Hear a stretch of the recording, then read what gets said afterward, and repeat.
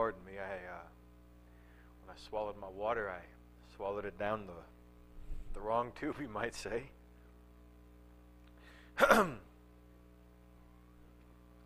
Why don't we go ahead and open up with the word of prayer? We're going to get right into the message this evening. Heavenly Father, Lord Jesus, we thank you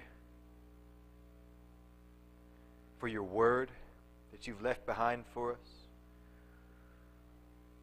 for the awesome covenant you've given to us, for your blood, for your Spirit. We thank you, Jesus. And Lord, I just ask something from you this evening, that you would magnify yourself, that you would glorify yourself, that you would speak to those who are listening and to those who will hear. Father, I want to decrease. I want you to increase. I want to decrease.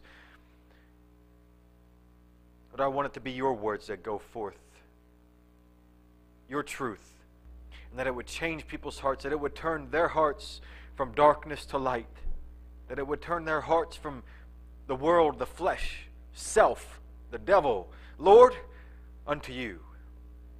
Jesus, I ask you for this, and I ask you to bring back to my remembrance, for your glory and for the sake of the souls listening, all those things that you've shown me and told me.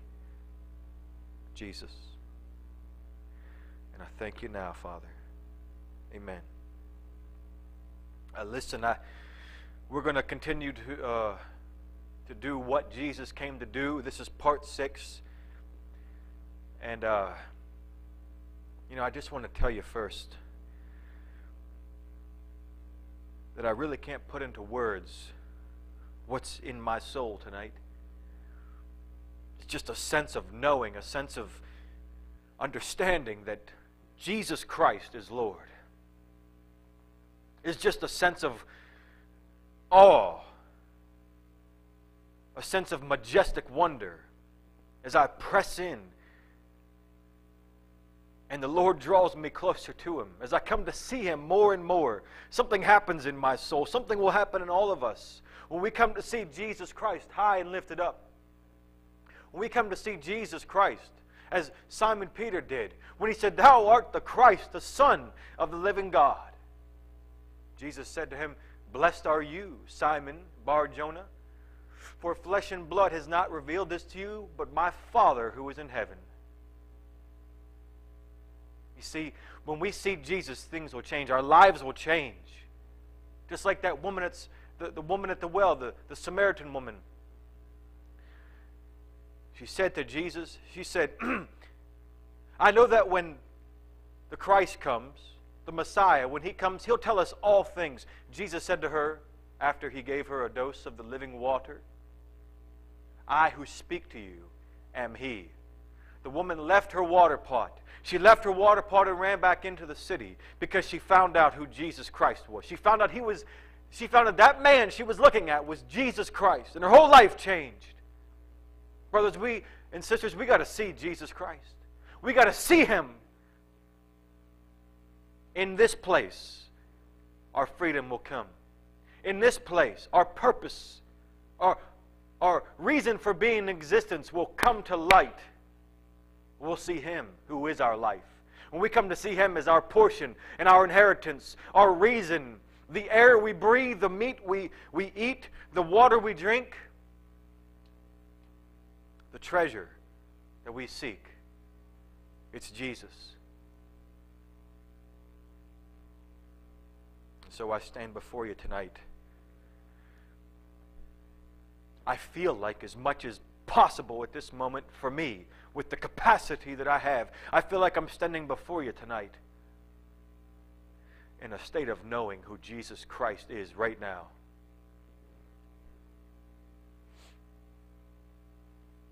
And I just pray that the same thing will happen more and more as I get to know Him more and as you get to know Him more.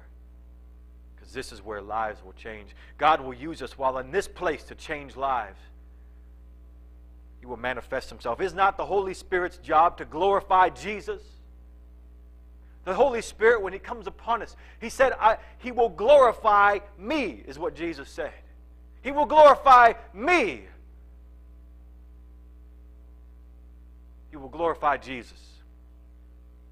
So look, this is what we want to do, is glorify Jesus. We want to glorify Jesus, what he said, what he did, what he does, for it's in the knowledge of no other but Jesus.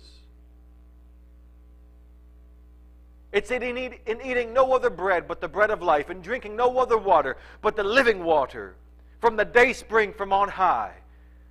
Do we come into our purpose, into our place, into oneness with the God who made us. So this is what Jesus came to do, part 6. And this is the number 10th thing that Jesus Christ came to do. And it's found in Matthew 5. Matthew 5, verse 7. Jesus said this, "Blessed are the merciful, for they shall obtain mercy." Jesus came to show mercy. He came to show the mercy of the Father. He came to help, heal, and deliver, to save, not to destroy. Although at the end of the age he will destroy all wickedness. He'll put an end to all the madness, all the rebellion. He'll crush the insurrection. But Jesus said, "I did not come to destroy men's lives. I came to save them." You see, he came to call those who want to be free from sin. He came to draw the blind, the poor, the wretched, the miserable, the naked, the deaf, the hard of heart, the shame, the ones who are shamed, who are filled with shame, the poor, the broken, the wretched, the lowly, the foolish, the weak things of the world. The wonderful thing is that we're all of those things, but not all of us will come to that realization before it's too late. So look, Jesus said, "Blessed are the merciful, for they shall obtain mercy." Now let's talk for a little minute about the mercy of God. Let's talk about when Jesus says they'll obtain mercy. Let's talk about what the mercy of God is and what it is not. It's very important to understand this. Remember, Jesus said to the scribes and Pharisees, he said, "But go and learn what this means. I desire mercy and not sacrifice." Well, if they would have gone and learned what that meant, they would have come to realize that what God was saying in that passage of Scripture was this. Oh, you want to very superficially come and present your gifts to me on the altar. You want to offer your sacrificed animals. You want to come to me and sing your songs. You want to offer up a sacrifice, but it's really not from your heart. You're only doing it because you think that you can appease me with your superficial rituals. But God was saying this, I desire mercy. In other words, I desire for you to be merciful to people. I desire instead, what really pleases me is that you would walk in my nature, that you would walk in my character, that you would be like me. See, the scribes and Pharisees were legalistic. They were self-righteous. They had no mercy or no compassion. They were of their father the devil, as the Lord Jesus told them in John chapter 8. You are of your father the devil, and the desires of your father you want to do. And so Jesus said, go and learn what this means. He told them to cleanse the inside of the cup and the dish, that the outside may be clean also. So Jesus is saying, blessed are those who show mercy, for they shall obtain mercy. Jesus came to show mercy, compassion on man, yet not just any man, not just any person. Yes, God is very merciful to the world. He's constantly holding back and restraining His judgment, His wrath. It is being stored up. There is a day of wrath coming. So God is merciful in that way. But Jesus said, blessed are the merciful, for they shall obtain mercy. Blessed are those who have come to realize how wretched they are, how wretched they are. And then they become meek and humble and merciful, full of mercy, full of compassion. You see, that's how God is. God remembers that we are just dust of the earth. He remembers what we are, and He gives us mercy as long as we're found beating our chest like that tax collector at the temple that day. The Pharisee said, "Oh, thank God I'm not like this wretched tax collector. I tithe this and I tithe that and I do this and I do that. I'm not like him." But who went away justified, the Lord told us? Not the Pharisee. The tax collector on his knees begging God for mercy, saying, "Have mercy on me, a sinner." That's who will walk away justified. No doubt that tax collector was merciful to others as well, because he knew what he was without the living God. So, the mercy of Jesus Christ is not of the nature that will comfort us and pamper us and forgive us and pardon us and overlook us while we are walking on the broad and wide path which leads to destruction, forsaking Him, forsaking His ways, doing our own thing. We think that we can walk this path and expect God to just be so ever merciful and protect us from the penalties of wrong choices, protect us from the reaping and sowing process. You see, there is an eternal machine in the spirit realm, ever functioning, always busy. The gears of this machine are always going. And what is that machine? It is the reaping and sowing process. Whatever a man sows, that he shall also reap. Though God is merciful, and He won't allow us to reap the fullness of what we deserve, thankfully. But you see, Jesus came to show mercy to the one, really, who stops walking this way and walks the narrow path, who's willing to take up their cross daily and deny themselves and follow Jesus. His mercy is resting upon these. Though He does have mercy on the evil and the good, He sends rain on the just and on the unjust. But let me ask you, what good is that general mercy going to do you at the end of the age if you continue to walk that path? Nothing. Nothing. Nothing at all. Nothing. It'll all be in vain. It'll all be vanity. That God had His mercy on you, His general kind of mercy, your whole entire life, and you never saw what God was holding back and restraining until the day that Jesus Christ came in the clouds with great glory and power with the holy angels of heaven, and every knee bowed and every tongue confessed, whether they liked it or not, that Jesus Christ is Lord. Nay, God's mercy won't do a thing for us on that day if we're not right in Him on that day. Let's talk a little more about the mercy of God. Is the mercy of God of the nature that He will turn His back while we live wickedly, and then at the end of the age say, "Well, because you prayed a prayer back in 1971 on your knees at a Baptist revival over the summer, I'll let you in. Because you had good intentions. You had good intentions. Oh, you had good intentions." Will He? No. God's mercy is reserved for those who fear Him, for those who know that they can't do nothing without Him. God proves His mercy. Here's how, one way. Okay? Imagine this. Imagine that I am the gatekeeper at a great restaurant. And you can't come in unless the gatekeeper opens the door. Unless I open the door, you're not coming in. And there's certain requirements you have to meet before you come in. Okay? Let's just, for the sake of this analogy, say it is impossible impossible for any person on the earth to meet these requirements. Impossible. So the doorkeeper, in his great mercy, says, man, I really want these people to come in. But they can't. They don't have what it takes. They don't have what I'm looking for. They don't have what they need to get in here.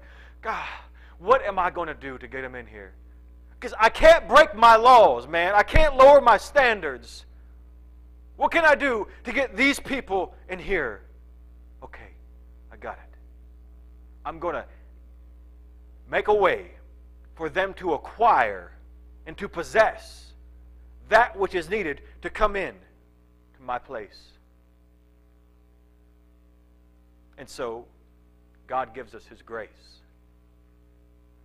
God gives us His nature, His character, His life force, His DNA, His power, His ability to do that which was impossible, that we can come in. You see?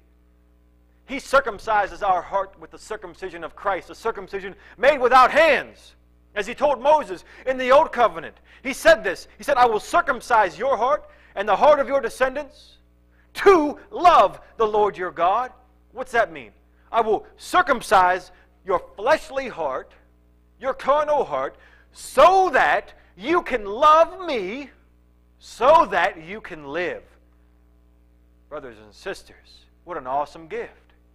God does something in us and enables us to live and do and function and think the way we never could, so that we can love Him, so that we can live. That's mercy. Man, that is mercy. Did you understand what I'm saying? That's how merciful and good God is.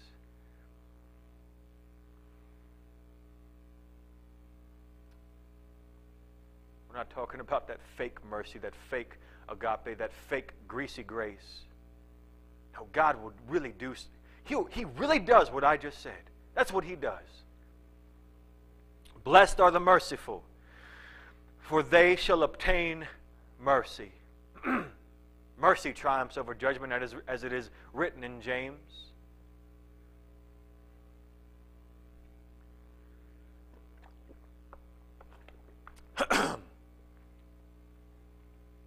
So the number 10 thing that Jesus came to do was to show mercy to the merciful.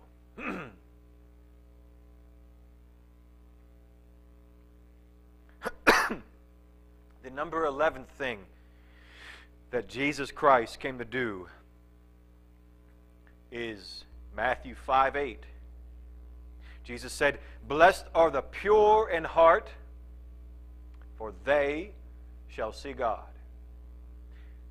Blessed are the pure in heart, for they shall see God. Jesus came to reveal and unfold and manifest the nature and character and heart, mind and will of God. Yet He only will unveil His truth and glory to the ones who want Him and seek Him, that is, to those who respond to the Father drawing them. Because Jesus said, no one can come to me unless my Father draws them. People say, I found God, I found Jesus. No, He found you. He drew you. He drew me. You see, no man seeks after God, is what is written in the book. No one seeks after God. No man stirs himself up to seek after God, is what is written through the prophet Isaiah. So what? You mean that never-ending quest for truth that I was on? That wasn't of my own effectual working. That was God working in me, drawing me to Him. It was God calling from a distance, Mark, Mark, this way. He's the one that put the hook in my mouth and drew me to Him.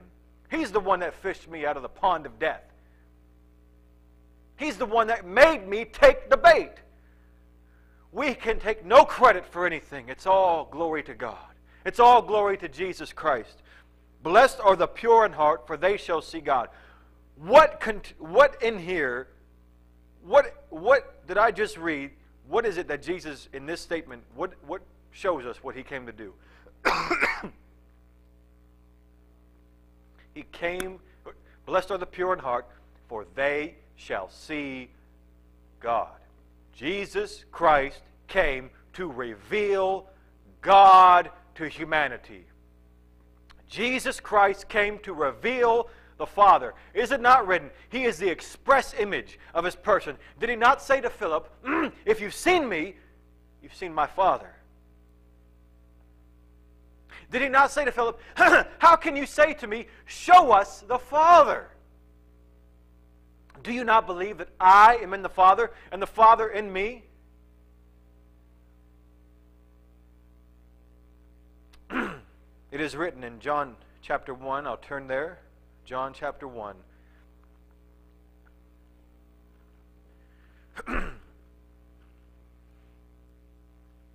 John chapter 1 verse 14, and the Word became flesh and dwelt among us, and we beheld his glory, the glory as of the only begotten of the Father, full of grace and truth. Verse 18, no one has seen God at any time. Now, I know that Isaiah saw him high and lifted up, right? Ezekiel saw him sitting on his throne, the wheel within the wheel. I know, right? Moses hid in the cleft of the rock and saw the Lord, right? What is he talking about then? No one has seen God at any time. And another place, Jesus said, not that anyone has seen the Father, except he who is from God, he has seen the Father. What is he talking about? God. You've got to look up that word. You've got to do a little research for this to make a little bit more sense. No man can see God and live. But yet these men saw God in a vision. God, they had a visitation, right? God, that word God, is a very specific word in the Hebrew. God is Elohim. It's a plural word. It expresses more than one. 3 to be exact, plural. Remember when in the beginning it said, let us make man in our image? Look, man is now like us, knowing good and evil. No one has seen the fullness of the Godhead bodily. No one has seen the Elohim. No one has seen that mysterious manifestation, that mysterious reality of the fullness of the Father, Son, and Holy Spirit. No one has seen God at any time, okay? No one has seen God at any time. The only begotten Son, who is in the bosom of the Father, he has declared him. And that word declared in the Greek literally means revealed or unfolded, like a gift, like a present. Jesus said, blessed are the pure in heart, for they shall have God the Father, God the Son, God the Holy Spirit revealed, unfolded, unveiled before them. They shall see him through the eyes of faith. Jesus said in John chapter 6, this is the will of the Father who sent me, that everyone who sees the Son and believes in him will have everlasting life. And in 2 Chronicles 16:9 it says this, the eyes of the Lord run to and fro over the face of the whole earth, looking for someone whose heart is perfect or loyal towards him, that he might show himself strong on their behalf. Jesus said, blessed are the pure in heart, for they shall see God. And again, let's go to Hebrews chapter 12. Hebrews chapter 12, verse 14. We're admonished here to do something. In verse 14, pursue peace with all people and holiness, without which no one will see the Lord. Without Mark Moore getting holy, without my wife getting holy, without you getting holy or you getting holy, no one will see the Lord. What do you mean by that? God wants to reveal himself through you. God wants to prove himself through you and I. And without a holy heart, a pure heart, a loyal heart, the world around us will not see him through us. And at the end of the age, we're not going to get to spend eternity with him. Jesus said, blessed, happy, to be envied are the pure in heart, for they shall see God. 2 Corinthians chapter 3, verse 18 is a wonderful declaration, a wonderful reality to behold. 2 Corinthians 3, verse 18 says this. Pardon me. But we all, with unveiled face, beholding as in a mirror the glory of the Lord, are being transformed into the same image from glory to glory, just as by the Spirit of the Lord. So it's like this. When we see Jesus, when we behold him in the mirror of the Word, because that's what it's like. It's supposed to be a transforming mirror to whatever we see in it. We look at it, we're supposed to be transformed into what we're seeing. As it says in James, but he who looks into the perfect law of liberty and is not a forgetful hearer but a doer of the work, this one will be blessed in what he does. So look, this is a mirror. Beholding, as in a mirror, the glory of the Lord. We're being transformed into the same image that we see in there. We're going to see the nature and the character and the image of Jesus Christ. And when we see him, through the Word, by the quickening of the Holy Spirit, we'll be changed into his likeness and image. It's true. The Word says it. And I know it's true in my own life. Well, it's written, when we see him, we'll be like him. What kind of amazing, miraculous, spiritual photosynthesis occurs in that process. A conversion occurs. Conversion, you go from this into that. You get transliterated from darkness, sin and death, into light and righteousness and life when you behold Jesus Christ.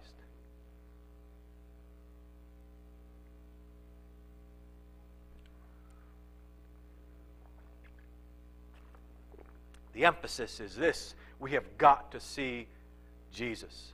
Do you realize, man, everything the devil is wanting to do is stop you from seeing Jesus Christ. It says in the first epistle of Peter, he says this: rest your hope fully upon the grace that is to be brought to you at the revelation of Jesus Christ. What does that mean? Imagine this were a shelf right here. Peter's saying, take your hope. Your hope of what? Your hope of salvation. Your hope of oneness with God. Your hope of victory. Your hope of everything that God has told you is true. You take your hope, as Peter said, and you rest it. Take your hope and rest it fully upon the grace that is to be brought to you. Hold on.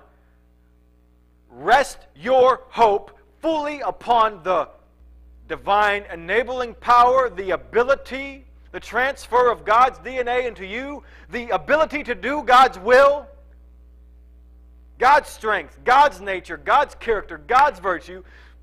Rest your hope fully upon all that will be brought to you, that will be given to you, that will come to you at the revelation of Jesus Christ. In other words, when you see Jesus for who he is, when you can say, oh, Jesus, you are the Christ, the Son of the living God, and he thus says to you, Blessed are you, Mark Moore. Blessed are you, Natalia Moore. Blessed are you, Krista. Blessed are you, Mom.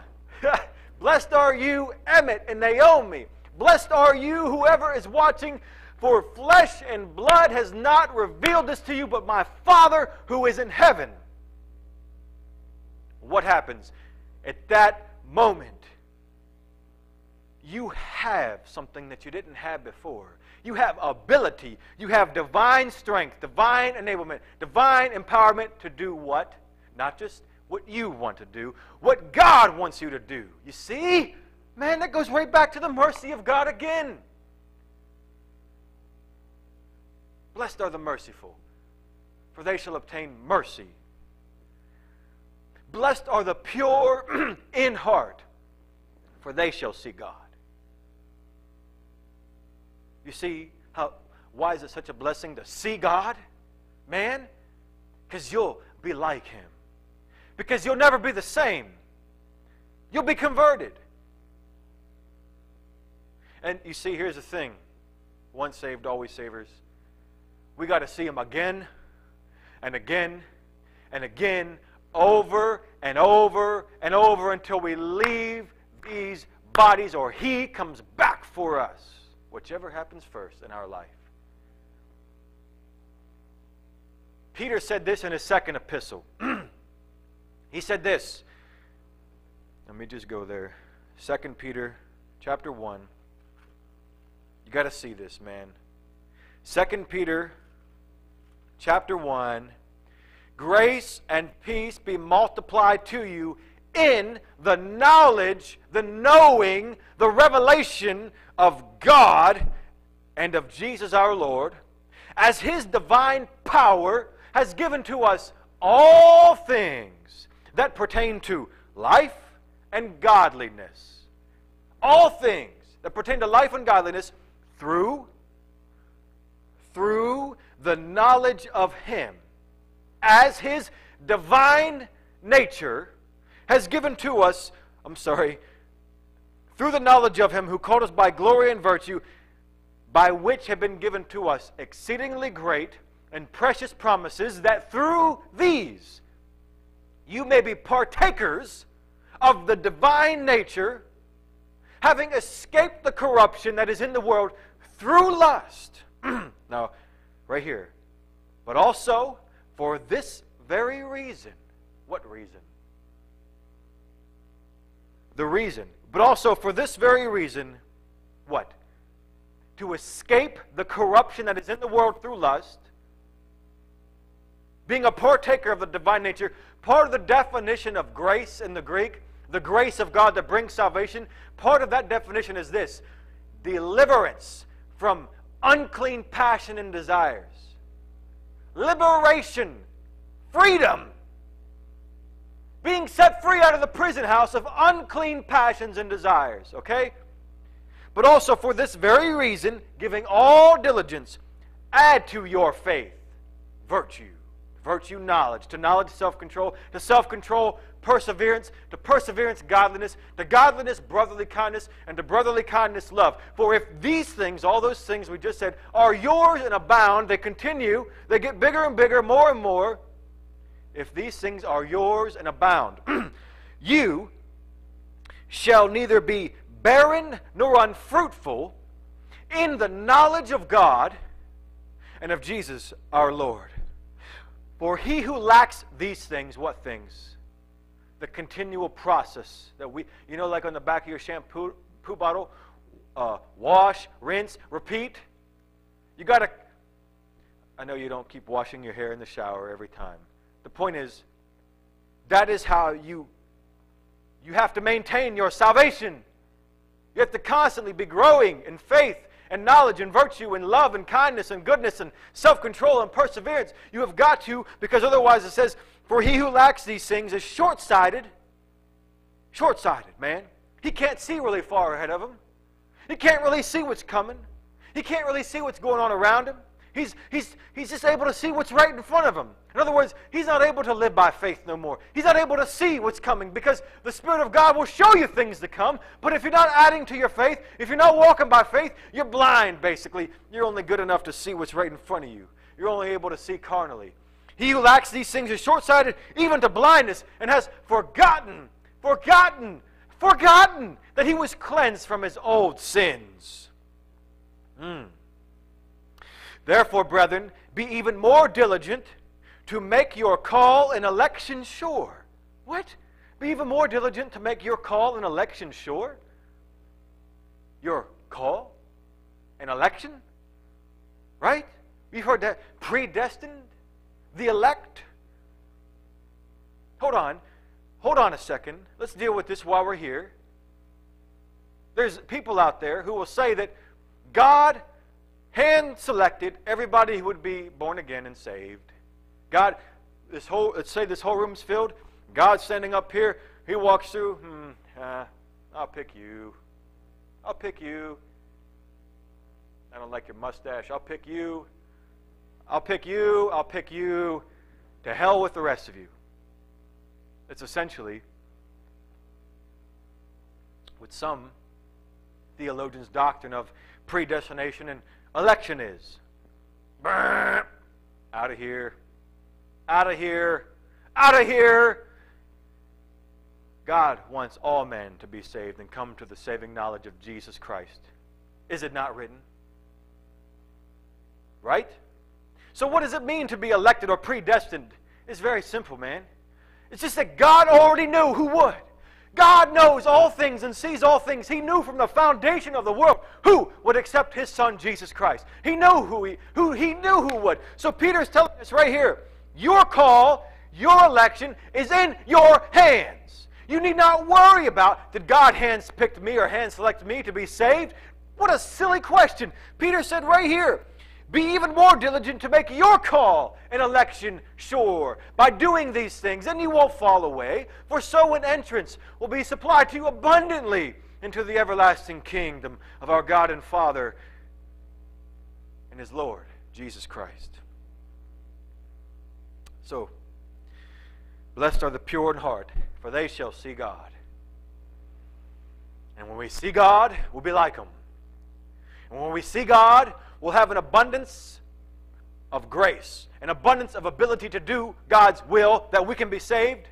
Not our own abilities, man, not our own strength, because we're supposed to be dead with Christ. How can a dead man do anything? How can a dead man earn his way? He's dead, man. A dead man can't earn his way to heaven, but we're supposed to be dead with Christ.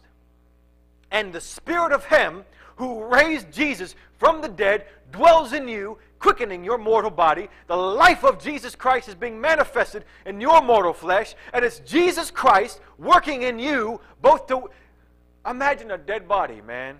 I mean, this might seem kind of morbid or strange to you, but a dead body, this is what it should look like. Jesus, I want to die to myself. I want to take up my cross and follow you. I submit. I repent. God, I want your will and your way. God says, okay, boom. He kills you. I mean, that's what it's supposed to be. Baptism is supposed to represent that. God, kill me. Okay, boom. You're dead.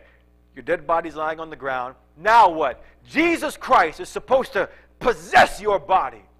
He's supposed to quicken your body. And it's supposed to be Jesus Christ living in you, flowing through you, consuming you, leading you, guiding you, thinking for you.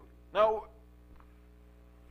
that would be great if that's quite literally how it turned out to be. But it's a constant battle. The flesh lusts against the Spirit against the flesh.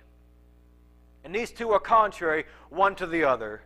You see, there's always going to be a battle. The old man is going to try to come up from the dead like a filthy zombie.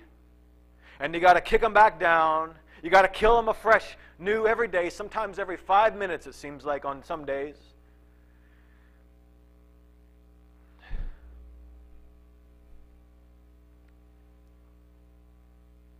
Blessed are the pure in heart, for they shall see God. When they see God, the reason they're blessed is because they'll be able to do what God says. They'll be able to live for God. They'll have the life of Jesus Christ flowing through their veins.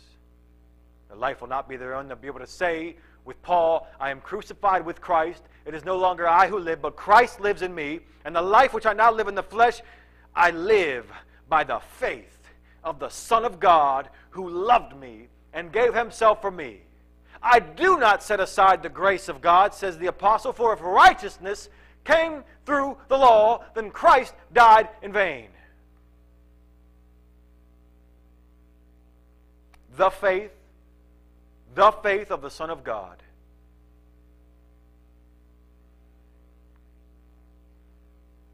That's the faith that overcomes his faith. I just want to touch on that before we move on to the number 12 thing. His faith. His faith that was delivered to us. Turn with me in your Bibles, if you don't mind, to Acts chapter 3. I'm going to prove. Even Peter says it by the Spirit of God. His faith. Acts chapter 3. This is after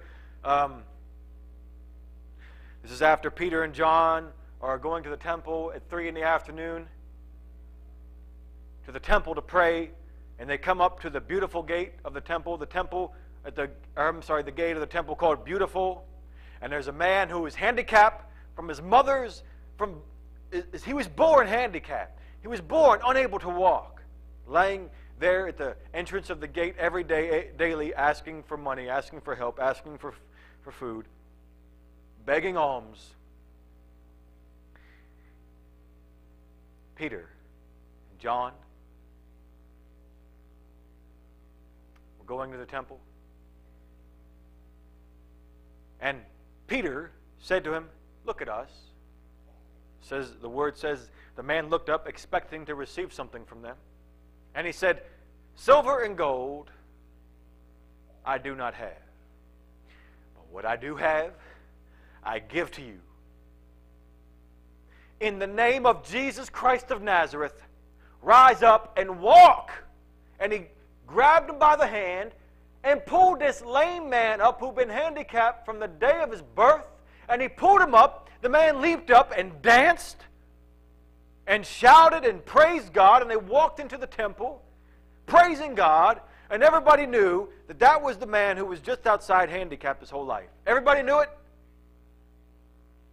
And Peter said, why do you look at us as though by our own power or our own righteousness or our own godliness that this man is made well? And he said this, "The God of Abraham, Isaac, and Jacob, the God of our fathers, glorified his servant Jesus, whom you delivered up and denied in the presence of Pilate when he was determined to let him go." Verse 14. "But you denied the Holy One and the just, and asked for a murderer to be granted to you, Barabbas, and killed the Prince of Life, whom God raised up from the dead, of which we are witnesses." Let me just stop right there for a second and say this, man. Those men were in hiding after Jesus was crucified. Look, this really happened, man. Jesus of Nazareth, a man who lived in Nazareth over 2,000 years ago, was really actually crucified. And his actual literal disciples forsook him and went into hiding for 3 days. It really happened, man. But something else happened. Look at what happened. Something must have really happened for those guys to turn into demonically oppressed cowards and to someone who's willing to risk their life to proclaim and declare and teach and preach Jesus Christ. That man must have really raised from the dead and rocked their world. What do you say? I mean, come on, man. Peter said, "Of whom we are witnesses." Of whom we are witnesses. We saw him, we touched him, we felt him, we stuck our fingers in the wounds of his hands. You crucified him, you denied him, but God raised him up and we saw him. Verse 16, and His name, Jesus, but not just His name. Although there's an eternal weight of glory attached to that name, they mean through His name, through His character, through His nature, through who He is, His eternal power and Godhead, His majesty, through His name, through faith in His name, has made this man strong, whom you see and know. Yes, here it is. Yes, the faith which comes through Him has given him this perfect soundness in the presence of you all. Do you see? We can revisit God's mercy again. God gives us the faith of Jesus Christ. Because Jesus lived by faith as a man. It is His faith that overcomes. It is His faith that got Him to the cross and endured it all for us. It says in Hebrews, for He endured all these sufferings. It was the grace of God enabled Him to suffer that way, it says.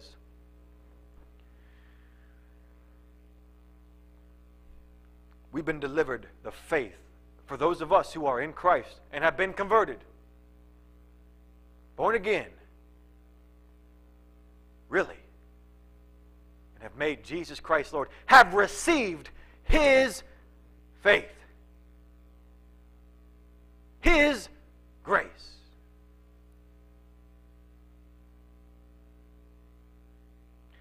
What does John say? And what is that victory that overcomes the world? Even our faith in Him.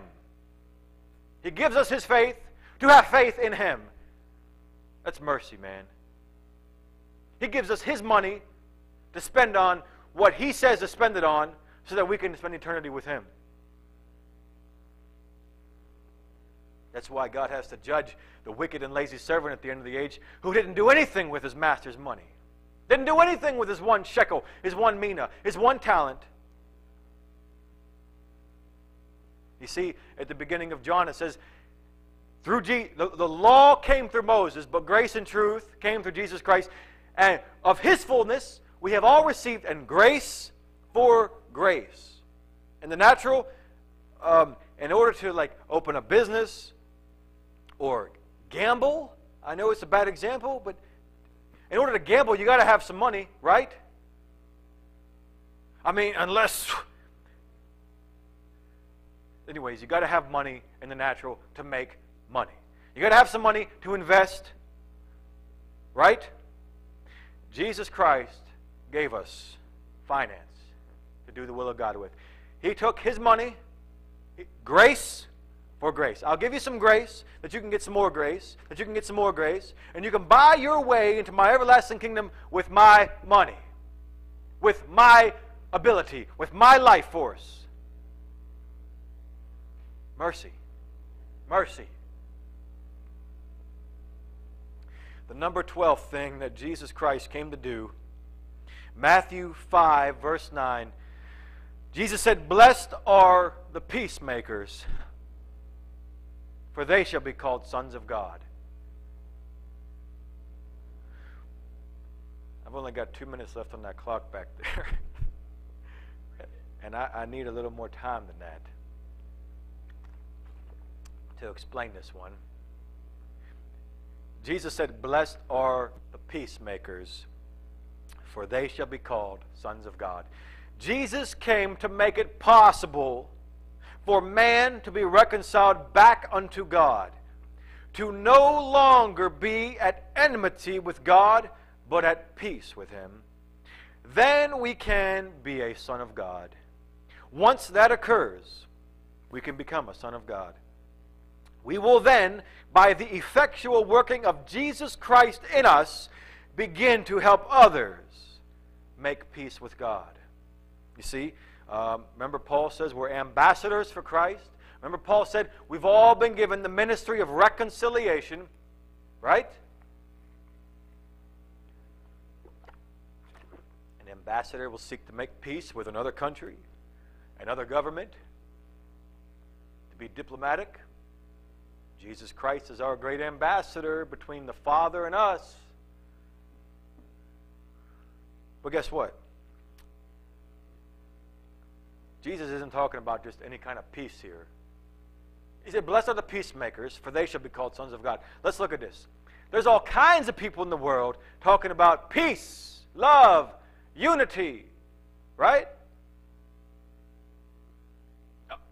Posters from generations past. Make love, not war. Make peace, not war, right? Holding up their banners, stoned out of their minds. The Buddhists, they want peace. They, you know, in the natural, they're a peaceful kind of people, I suppose. Governments of the world say they want peace. Israel and Palestine trying to come to a peace agreement. The United States trying to be the great big peacemaker in the world. All kinds of people, all kinds of religions, all kinds of government bodies and civil organizations are trying to make peace. But guess what? We know that not all of them are sons of God. So what's Jesus talking about? Blessed are the peacemakers, for they shall be called sons of God. Remember, Jesus said, do not think that I came to bring peace, but a sword. I did not come to bring peace, but a sword. I came to divide. I came to make a man's enemies those of his own household. I came to set a father against a son, a daughter against her mother, a mother-in-law against her daughter-in-law, and so on and so forth. That doesn't sound very peaceful, you might say. Okay? Look, there's all kinds of professing Christians, okay? Right now, the Pope and Kenneth Copeland and other people of like mind are all climbing in bed with a man named Tony Palmer. Well, let's have peace in the body of Christ. Let's all come into the unity of the body of Christ. Well, that sounds great on the surface. Yeah, I mean, God wants that, right? God wants peace in His body. God wants peace in His church. God wants unity, oneness, one accord, one Lord, one faith, one baptism. As Jesus prayed till they all become one in us, till we all come to the unity of the faith, to a perfect man, to the fullness of the stature of the fullness of Christ. A pure language, as God said in the book of Zephaniah, He will restore to the peoples of His covenant a pure language. Blessed are the peacemakers, for they shall be called sons of God. All these other, listen, everything I just said about the false prophets and their unification of the false faith, the religions of the world, the government bodies of the world, the civic orders of the world, striving for peace. It's not the peace of God. They're not trying to make peace with God. That's the kind of peace that Jesus is talking about. And when He said, I did not come to bring peace, but a sword, He meant, I did not come to bring peace. I did not come to make a peace treaty with darkness, with carnal, fallen man. I did not come to make a peace treaty with the devil. I came to divide. The lies from the truth, the light from the darkness, the good from the bad, the evil from the righteous, death from life. And so Jesus says, blessed are the peacemakers, for they shall be called sons of God. In other words, blessed are those who seek to remain at peace with God, who seek to make peace with God, who seek to bring man into peace with God, who are ambassadors for the kingdom of God. You know, someone will say, I want peace. But there's terms. There's got to be terms we could come into agreement to. Right? Israel and Palestine, they want peace, but they both have their own idea of how it should be, the terms that it must be come to. Look, Israel don't want to give up any of its land, and it shouldn't. That's a given. But Palestine wants what is belonging to Israel. Israel don't want to give it up. Palestine wants it. Israel has to say, sorry, no peace. We can't have peace because you want something that you can't have. You want something that's not yours. You want something you've got no right to. And so Israel has to say, sorry, no deal. Oh, we want there to be peace with us, but we can't have that. No. You see, He's got to do the same thing with us. I want peace with you. But unless you're willing to go to the cross with my Son and die with Him, and let me resurrect you with Him, with a new heart, new desires, new passions, new purpose, His heart, His mind, and then walk in that reality. Unless that is what you're willing to do, we can't have peace. Because the carnal mind is enmity against God, and it is not subject to the law of God, nor indeed can be. So then those who are in the flesh cannot please God. That's in Romans 8. Blessed are the peacemakers. Those who make peace with God, sustain peace with God, and then are used by God to bring others into peaceful relations with God. Blessed are not those who seek to make peace with the world, who seek to come into an agreement or a covenant or a unison with the world, who seek to make peace according to man's ways and man's ethics. These are not blessed, and these are not sons of God.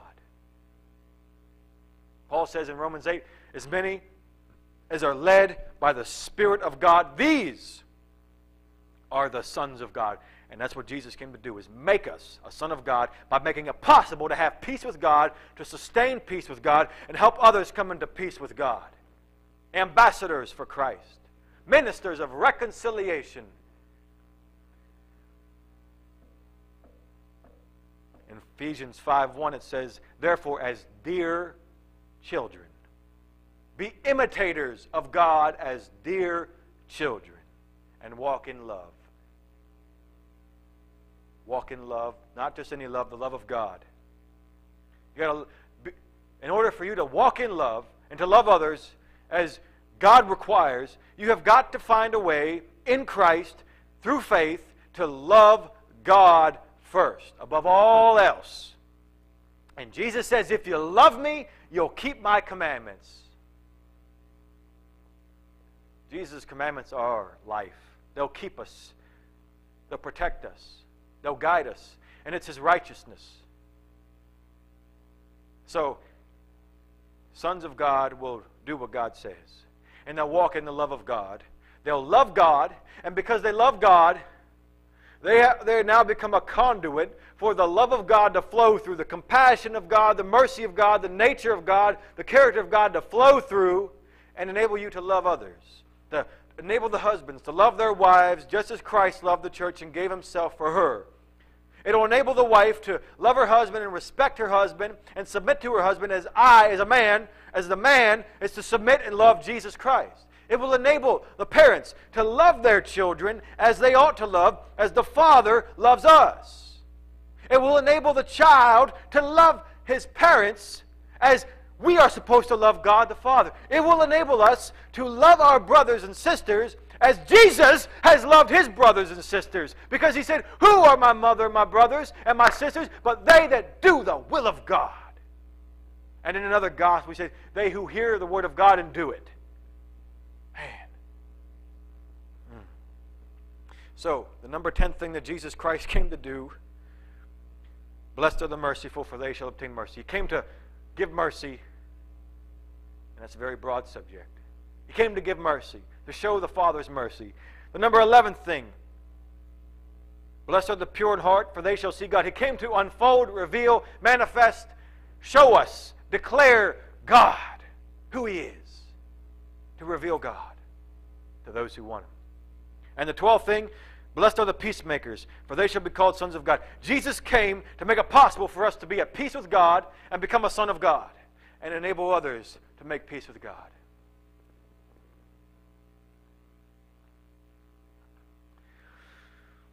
Man,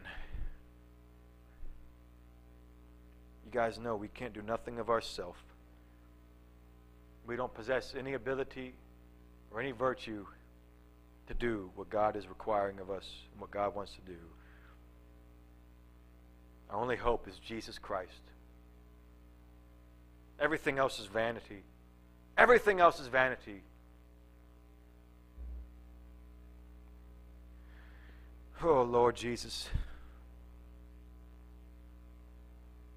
Lord, I ask that you would seal up this word in the hearts of the hearers and the speaker. That you would let these words take root in our souls. And that it would bring transformation and renewal. God, that you would do a miracle in all those who have heard. And your will be done in us and through us, Jesus. And that you would reveal yourself to us more and more, so we can be like you more and more, so we can do your will more and more, Jesus. Holy Jesus. Holy Lord Jesus. We thank you, Father. Amen.